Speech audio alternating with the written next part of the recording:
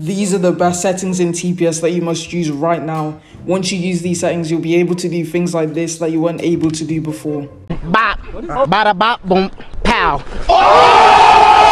Okay, so the first thing is you have to make sure you have your graphics settings on low, because if you play on normal and above, you will get low FPS, which will lower your ability of playing well.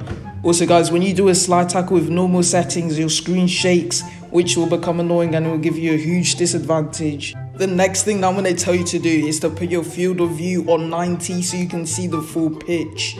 This will let you see everyone on the pitch and make the way you play more accurate, which will make you better than everyone else. This one is going to be obvious, but do not play on R15 because it gives you less reach and it makes it easier for people to predict where you're going.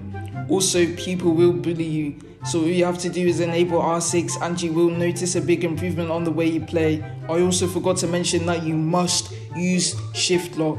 One reason why you might not be playing well is because you haven't liked this video and subscribed, so make sure you do that right now. Also, if you want to 1v1 me, comment down your Roblox username in the comment section.